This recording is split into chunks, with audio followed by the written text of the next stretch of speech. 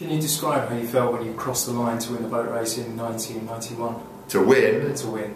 You're still exhausted, you're still knackered, because it's a huge amount of effort.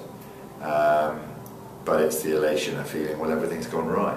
And there'll be big patches of the race where it felt good. You know, and seeing your opponents back behind you, that's a lovely feeling. And what about 1994? Not good. Not good. I mean, you know, it wasn't a great performance. You know, if we'd rowed our best, would we have won? I mean, that's impossible to say even now. But what's clear is we didn't, and that's sport, isn't it? You've got to produce what matters on the day. It's no good being great in training and preparation if you don't do it on the day.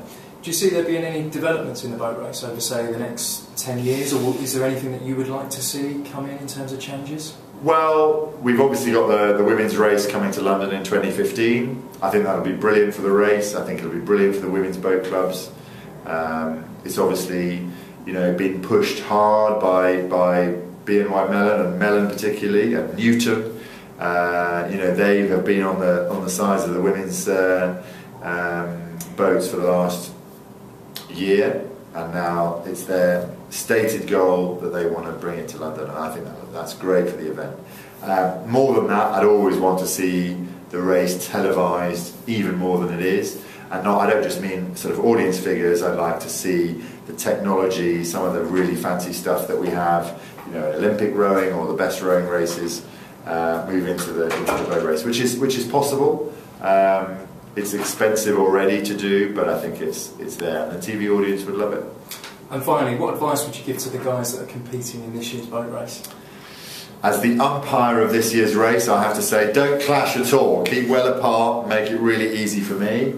No, I'd want them to do themselves justice.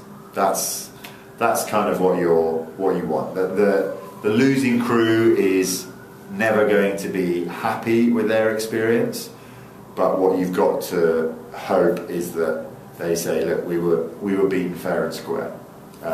That's sort of the benchmark that I want the event to get to. I want the crews to do themselves justice.